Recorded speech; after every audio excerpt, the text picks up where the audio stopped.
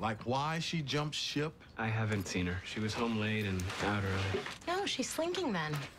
She knows what she did. She's slinking, the traitor. No offense. Look, I can't believe that she would have done this either. I can't believe Bailey asked her. How's Gray holding up? She's bored.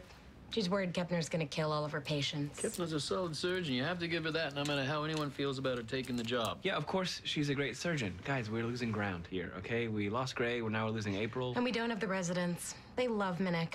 And she's about to start phase 2 of her program. Phase 2? A resident gets to be the primary surgeon on their own case.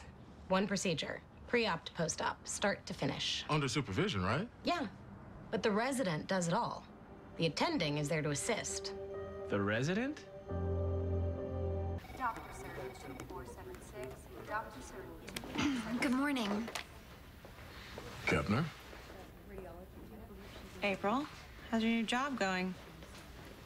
So busy, as I'm sure you know. Dr. Weber, can I talk to you for a sec? Sure. Maybe could we go somewhere a little more private, or? Well, Kepner, I'm pretty busy. Well, what do you have to say?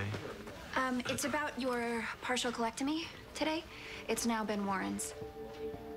I beg your pardon? Start to finish. I'd like Dr. Warren to scrub in as primary surgeon. You'd like? And you can assist and help, only when requested, but it will be Dr. Warren's OR. Why don't you let Bailey take this one? Because I've assigned it to you. I suggest you unassign it. I would really rather not, Dr. Weber. Sir.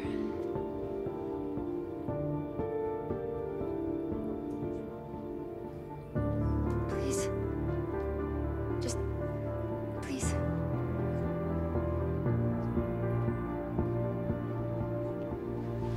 Sure thing, Chief.